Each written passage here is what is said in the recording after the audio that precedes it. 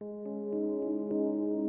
Crab Nebula, catalogue designations N1, NGC 1952, Taurus A is a supernova remnant and pulsar wind nebula in the constellation of Taurus, corresponding to a bright supernova recorded by Chinese astronomers in 1054. The nebula was observed later by English astronomer John Bevis in 1731.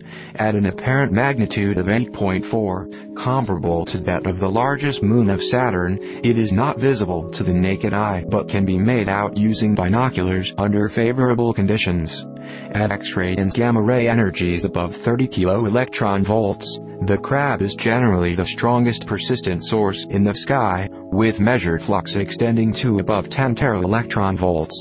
Located at a distance of about 6,500 light-years, 2 in number 160 kpc from Earth, the nebula has a diameter of 11 light-years, 3.4 pc, corresponding to an apparent diameter of some 7 and number 160 arc-minutes, and expands at a rate of about 1,500 kilometers per second, 0.5% ampersand #160 C.